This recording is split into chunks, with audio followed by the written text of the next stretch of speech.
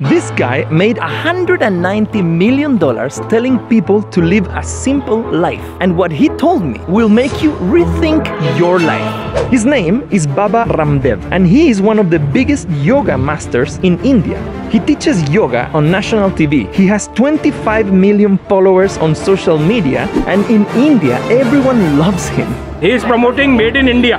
Baba Ramdev had made Ayurveda mainstream. But how can a millionaire represent spirituality? Well, these were his words when I asked him about it. The real life is spiritual life. The wealth, the fame, these are the not goal of life.